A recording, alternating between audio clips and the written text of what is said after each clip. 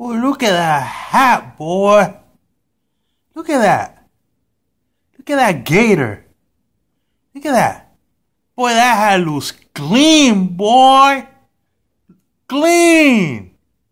It's your boy, Big Guns for Hire, from the 787, representing Big Guns Gaming. And this is another episode of Speaking Truth. Not lies, truth. And today we're going to speak truth on top 5 hip-hop groups of all times. And the reason why I want to speak about this is because I was watching a video by a guy named, look at that hat. Hold on. Shit looks clean, boy. Clean. By a guy named Carcino. And he's a hip-hop junkie. He knows his stuff. And he was rating best top 5 group albums of all times. And I don't got no problem with his video, his opinion. Actually, I agree with his list. I agree with it, you know what I'm saying? But my beef and where I see the lies are in the comments on his video. A lot of these guys with top 5. Eminem, really? Top 5? Eminem? I don't think so. But that's for another day. You know, he's not in the group. But, so I thought about it. I'm going to want to speak the truth about who really the top 5 groups, rap groups of all time to today. Now, it's not on any specific order. First of all, I'm going to tell you the reasons why these guys are top 5 of all times. These groups. My basis on why. In order for you to be top of anything, you know, on a high rank, you have to excel. Either you have to excel above everyone else for a long period of time. Okay? When we talk about the all-time particular category, right? Or you have to be a changer, a game changer. You have to be one who changed something, you know, or you will be one that is doing something nobody ever done before, you know, or you are well known all around everywhere. You know, this is characteristics of top 5 of anything, you know. If you look at, for example, Denzel Washington, we're going to movies now, but Denzel Washington have to be top 3 actors, best actors of all time. Why? Because you look at his body of work, he done things that no actors can pull off.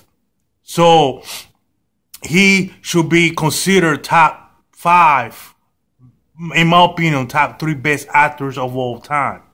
You know, but that's, you know, like I say, he for being an African American man and doing what he done.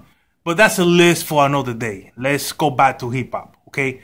Let's go back to rap. I can't stand that word hip hop. I'm kind of old school, so I like rap, not that hip hop. Pop. I don't got no problem with the hip. I got a problem with the pop, because the pop is to me the pop it has drove the hip hop, the pop part of hip. It has drove Justin Bieber and all these shit that you see now. So I don't care for that word hip hop. I consider it rap. Top 5 rap groups of all times. Now, I'm going to tell you which are these rap groups, and you look at the reasons why, and you can determine in what part of that top 5 you want to put them. Because and there's not any particular order or who best or worst. It's just, to me, the top 5 because of what they accomplish in the genre of music overall. Okay, so let's begin. Number 5 of the top 5 rap groups of all times, I gotta say, is Run DMC. And the reason why Run DMC it have to be on the list is because Run DMC pretty much introduced rap into the world. You know, they were the first ones who united 2 different cultures, 2 different kind of music. And you know, they put together rap with rock. And I'm not talking about soft rock. I'm talking about heavy metal, like not heavy metal, but no, heavy rock. You know, they're the first one who came together with Aerosmith and put that together, and it became a success. And it showed that 2 different ethnic groups and 2 different powerhouse music talent and different music can come together and be successful. And they're the first ones to do that. And also they pretty much introduced rap. In my opinion, they introduced it to the world. Yeah, if you go to New York, you knew who the Sugar Hill Gangs was. You knew who BCB was. You knew how a lot of these people if you were from New York. But if you were in Miami, you didn't know who these people were. You feel me? You didn't know. So that's, you know what I'm saying? But when Run DMC came out, everywhere in the world knew who Run DMC was. Anywhere in the United States. Shoot, I was in Puerto Rico, freaking island, yo, and I knew who Run DMC was. You see, you feel me? So that's why, to me, they're in the top 5. Run DMC. Now, number 4, I gotta go with NWA. NWA have to be in the list because NWA put the West Coast in the map of rap or hip hop or whatever, of rap. You feel me? NWA put the West on the map. You know, they hold that whole, they were not the first West Coast rappers, but they were the ones who put the West on the map. And it's the reason behind, and they were the first one who said, fuck the police. You know, they were the first one who come with that hardcore, no filter, rapping style. They put a whole coast in the map, and they put a whole new hardcore style into the mix, introduced this whole thing. You know, NWA did that. It really was, it was the group NWA, but it was really, Ice Cube, mind and writing behind it. Because, you know, Ice Cube pretty much wrote the whole NWA first album. You know what I'm saying? But that's besides the point. But, you know, NWA as a group were the first ones to, you know, they're the ones responsible for the West Coast rap. That, you know what I'm saying? So they have to be on the list. Third on the list, I have to say Public Enemy. The reason why Public Enemy is on the list is because Public Enemy, they were responsible. I mean, African Bambaataa was around that time, and the Zulu Nation was around that time, we know, with the Jungle Brothers and all that. They were before Public Enemy. But, you know, African Bambaataa, he was still into that, break dancing, you know, disco music type of thing. You know, Public Enemy came out, man, and they came out strong with the Black Pride and united a whole community of African American African community together. You know, he united, he brought everyone together. You know what I'm saying? And also, they were so powerful and so moving that other races came together with the African American. They came together with them, and they were able to hold on, my computer is making all stupid noises, and it's the reason behind that you know, because if you look at the community, okay, before then, you know, you still have some type of segregation, you know, blacks one side, whites in another side. There was no really unity besides sports. By that time, sports was the unified, you know, you were fan of for example, fan of the Redskins. It didn't matter if you was black or white. You see what I'm saying? On Sunday, we all Redskins fans. That's just an example. But when Public Enemy came about, you know, with their music, they used the same way that sports unify races with fans. Public Enemy did the same thing with music, and we unify a whole country. You feel me? With their music, and I remember when Public Enemy came out, I was in the States. And you know who introduced me to Public Enemy? A white kid. Okay? A white kid introduced me to Public Enemy. Ain't that weird? His name was Williams, man. William. I miss my dude, yo. He was a good friend of mine. But Willie introduced me to Public Enemy. A white dude. You know what I'm saying? And that's how powerful Public Enemy was. Or you know, and it's because of Public Enemy, and I speak in truth, man. I won't lie to you. I speak in the truth. Thanks to Public Enemy, because once Martin Luther King died, and you know, Malcolm X and all these leaders, Chuck D, and you know, Public Enemy, especially Chuck D, kind of played that role with the music. You know what I'm saying? And the movement. Because, you know, Farrakhan and that other pastor, I forgot his name, they were always into their own thing, you know, Aaron Shapton and I forgot that other dude's name. They were always, it was always, with them, it's always whatever they can gain. But Public Enemy was like, it was like, you know, fight the power and unite a whole group. It wasn't personal. It was no personal gain behind that. It was really, let's bring our community together. You know, and so a lot of their raps wasn't so much about fight the power and the police and this and that. A lot of it had to do about, you know,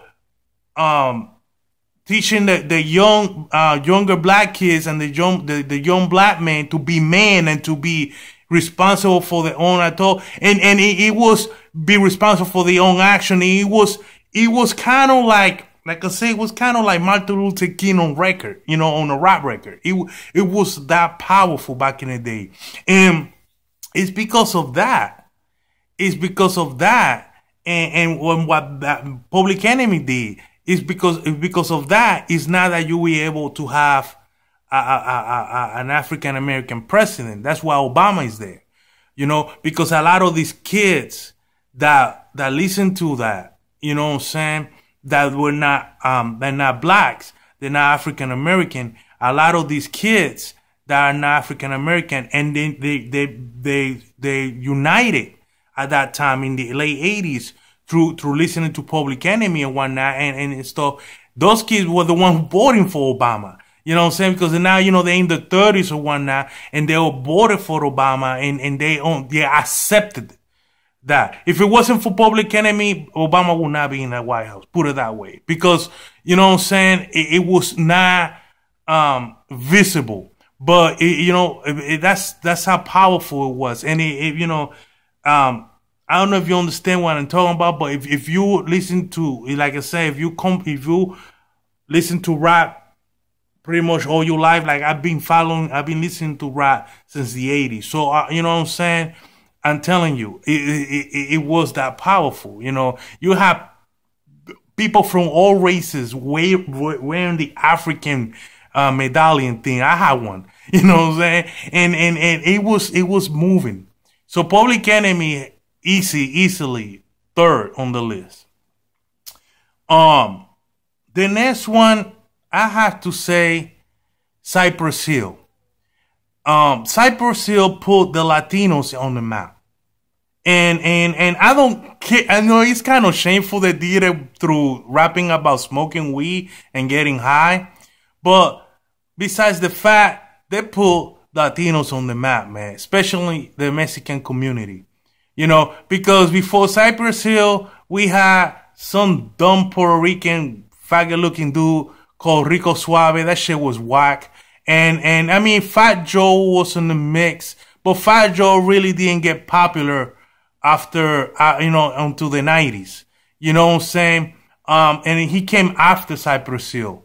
You feel me? And, but Cypress Hill, they put the Latino community on the map. You know what I'm saying? And they supported that. You know, a lot of Mexicans, a lot of Latinos supported Cypress Hill. And it's thanks to them is that, thanks to Cypress Hill is that you know, in America, you know who Daddy Yankee is, you know who all these, Hispanic, Fat Joe, even Fat Joe, Big Pun. It's because Cypress Hill, man. Cypress Hill opened the ears to the rap community about the Latinos. You know, hey, we Hispanic, we have a Hispanic accent, but we can spit on the mic. You know what I'm saying? And if thanks to them that you know, we are a Hispanic community, we could go on that mic and we can sell records. You feel me? So Cypress Hill has to be on the list. And the #1 top rap group of all times. Ready for this? Ready? You ready?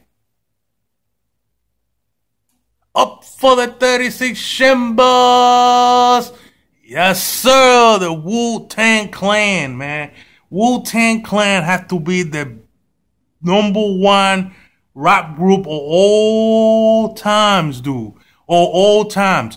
Not only almost every single member of the Wu-Tang Clan can spit mean fire on that mic and bring heat like a freaking volcano. They also are worldwide respected, dude. I mean, I'm talking about there's nothing bigger than that W movement, yo. In hip hop community, in anywhere in the world, everyone knows what that W stands for. Everybody knows 36 Chambers. You know, Shaolin Temple. Everybody knows Wu-Tang Clan. Everybody knows the Cow, ODB, the RZA, the Genius. Everybody knows these guys. Dude, I was in the Navy back in 94.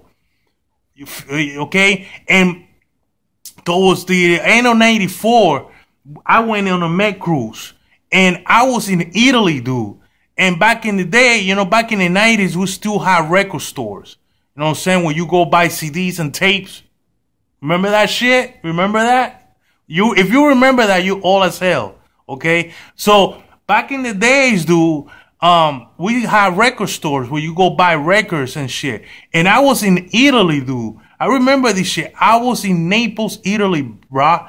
And I went into a record store and there was all kinds of Wu-Tang Clan albums on that mug, yo. Those guys could not speak one lick on English, but they go Wu-Tang, Wu-Tang all day long, dude. They were playing Up for the 36 Chambers up in the freaking club in Italy. That's how big Wu-Tang Clan was. Okay? And still is. It still is, man. Wu-Tang Clan is not there, yo. Wu-Tang Clan is incredible, man. I'm telling you. That's how powerful this group was. You know, and still is to this day. The Wu-Tang Clan has to be the best group ever, man. Best group ever. Ever. Because, like I say, worldwide, it's well known worldwide. They introduced hip-hop to the world, dog. Not just to the States, not just to the world. China knows about hip-hop because of Wu-Tang Clan. Italy knows about hip-hop because of the Wu-Tang Clan. Okay? Like I said, when I went to Italy, there was a Wu-Tang Clan album and a Michael Jackson album. That's it. That's all it was. Okay? All right? That's how big it was, man. Wu-Tang Clan ain't nothing to fuck with, dog. And it's true. It's nothing to fuck with. Wu-Tang Clan was and still is the best rap group ever. Ever. And I don't think that no other group will be able to outdo the Wu-Tang Clan. None. Not Rockefeller with his fucking biting ass. Not the Bird Gang. Are you fucking serious, Lil Wayne? No. No one. No other group. The Wu-Tang Clan did it, and it's stable, and it's it, man. It's it. That's it. There's no other group that's going to be able to outdo the Wu. None. That's how big they are, man. Like I say, man, they were in Italy. They were in France when I went there. They were in Spain. Dude. My dude, you hear me, bruh? The Wu-Tang Clan was that big, man. And I'm talking about back in the 90s, where there was no freaking internet, yo. No internet. And they were playing Wu-Tang Clan. They were playing Tecal in freaking France, man, in the clubs. You kidding me? In the clubs. They were playing Wu-Tang Clan and Bob Marley. That's how big Wu-Tang Clan was, man. So, that's it, man. That's my top 5 groups of all time. Run DMC, Public Enemy, number 1. NWA, Cypress Hill, and the Wu. Later, bitches.